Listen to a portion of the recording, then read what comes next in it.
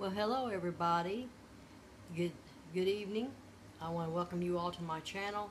This is Gloria Drummond, and first of all, I want to lead into this tonight with a song. Okay, the most beautiful song I think he's ever done. So I'm gonna play this song. Okay.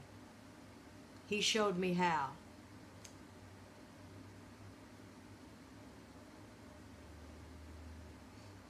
If it'll play.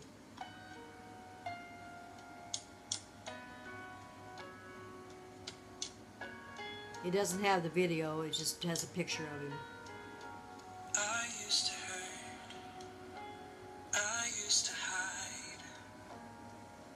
I could only see the walls that I kept myself behind, and it was hard until I found there's one who knows the way to bring them down. He showed me how to look for more, to see the truth I couldn't find before, and I learned to believe there's more that I can be. I can be stronger now, 'cause he showed me how. Sweet Jesus. I took a step into the light. I followed the voice that said that I was strong enough to try, and as my heart could hear the sound, I knew I could climb above the doubt. He showed me how to look for more, to see the truth I couldn't find before, and I learned to believe there's more that I can be. I can be stronger now, 'cause he showed me how. Yes, he did. His love open my eyes. And I know that he's been there by my side. He showed me how to look for more, to see the truth I couldn't find before, and I learned to believe there's more that I can be. I can be stronger now, 'cause he showed me how. Yeah, 'cause he showed me how.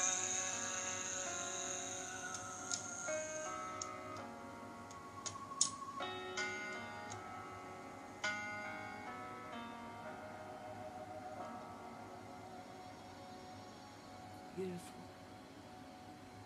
Absolutely beautiful. I don't know, some of you may not know who he is. It's David Archuleta. And yes, he's Mormon. He's Mormon. But the most important thing is he loves Jesus. He loves Jesus.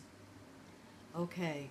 I've been searching the Bible in Corinthians.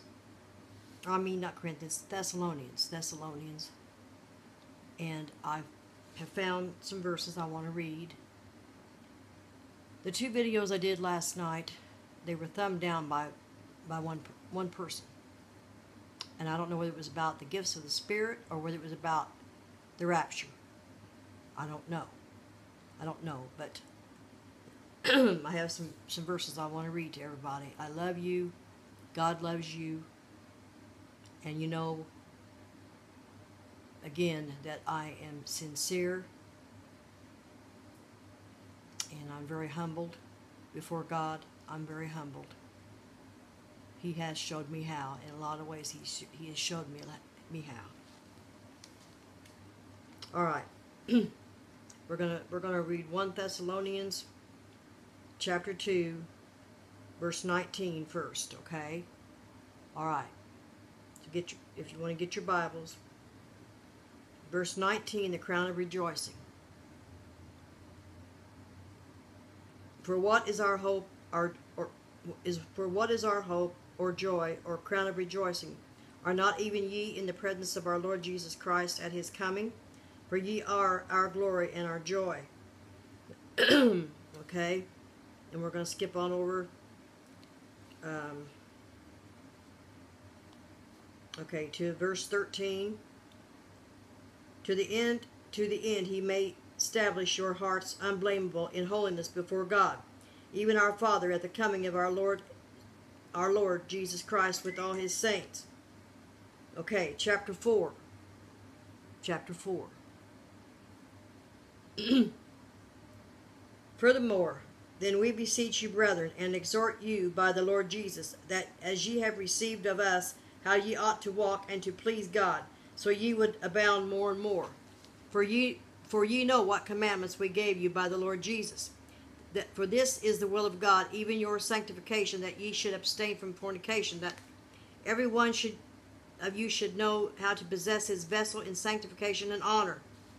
Okay, verse 6. That no man go beyond and defraud his brother in any matter, because that the Lord is the avenger of all such, as we also have forewarned you and testified, preached. For God hath not called us unto uncleanness, but unto holiness. He therefore that despiseth not man, but God, who hath also given us unto his Holy Spirit. In other words, wouldn't listen. But as touching brotherly love, ye need not that I write unto you, for ye yourselves are taught of God to love one another. And indeed ye do it toward all the brethren which are in Macedonia, but we beseech you, brethren, that ye increase more and more. Okay, verse 12, that ye may walk honestly toward them that are without, and that ye may have lack of nothing. The coming of the Lord, the coming of the Lord. But I would not have you to be ignorant, brethren, concerning them which are asleep, that ye sorrow not, even as others which have no hope. For if we believe that Jesus died and rose again, even so, them which sleep in Jesus will God bring with him. For this we say unto you by the word of the Lord, that we which are alive and remain unto the coming of the Lord shall not prevent them which are asleep. The church is future. 16. The Lord himself shall descend from heaven with a shout, with the voice of the archangel, and with the trump of God, and the dead in Christ shall rise first. 17. Then we which are alive and remain shall be caught up together with them in the clouds to meet the Lord in the air, and so shall we ever be with the Lord. Wherefore, comfort one another with these words. Chapter 5. But of the times and the seasons, brethren, ye have no need that I write unto you. For yourselves know perfectly that the day of the Lord so cometh as a thief in the night. For when they shall say peace and safety, then sudden destruction cometh upon them, as travail upon a woman with child, and they shall not escape. But ye, brethren, are not in darkness, that day should overtake you as a thief. Not take you by surprise, in other words.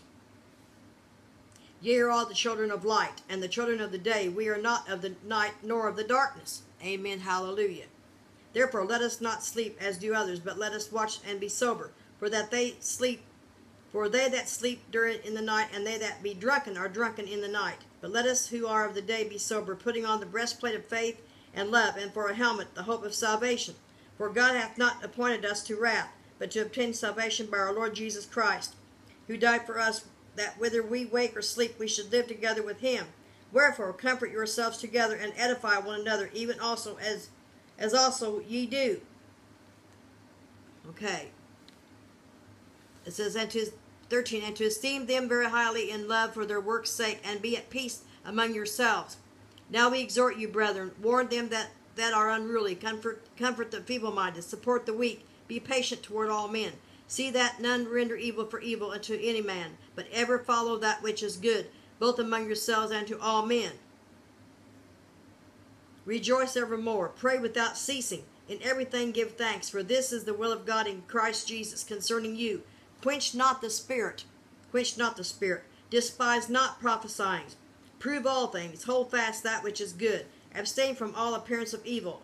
And the very God of peace sanctify you wholly. And I pray God, your whole spirit and soul and body be preserved blameless until the coming of our Lord Jesus Christ.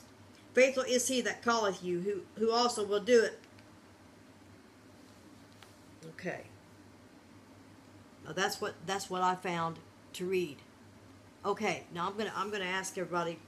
I'm gonna ask you something. Okay. Isn't the most important thing is to be ready? To be ready. Never mind. I said this before. Never mind about the post-trib, the pre-trib, the millennium trib.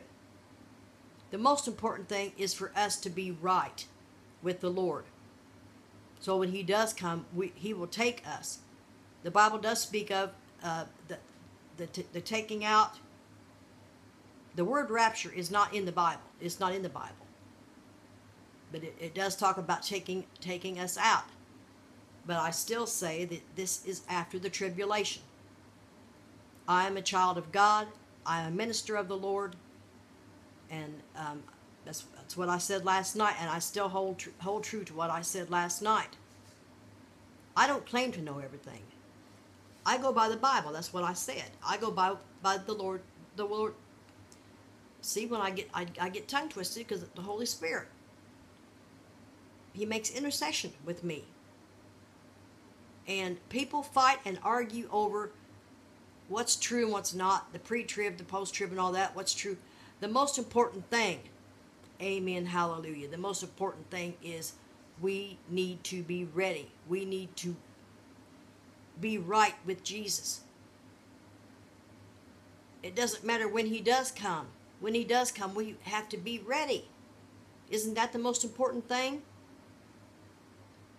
Whether he comes tomorrow or whether he comes whenever he comes. Because we know not the day or the hour. And I've said this before too.